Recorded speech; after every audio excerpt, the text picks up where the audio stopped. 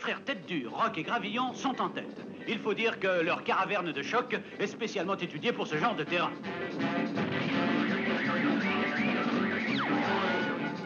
La dingo limousine est en deuxième position, mais Pic et Collégramme ont des ennuis.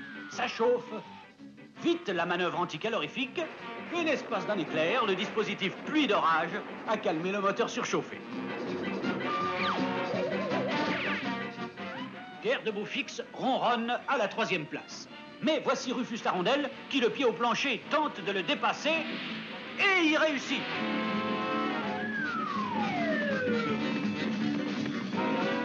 Le reste des coureurs roule en peloton serré. En dernière position, ce vieux brigand de Satanas et son chien Diabolo. Comment jouer des tours à ceux qui suivent si je suis le dernier? On va arranger ça en trichant, bien sûr.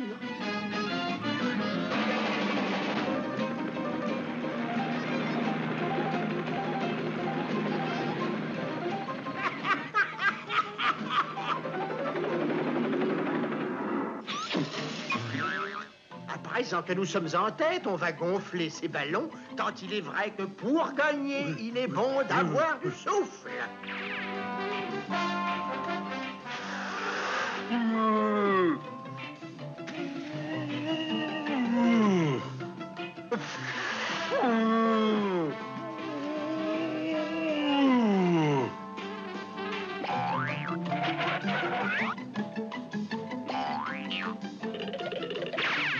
Les autres auront beau corner et les traiter de vaches, pas de danger qu'elles bougent.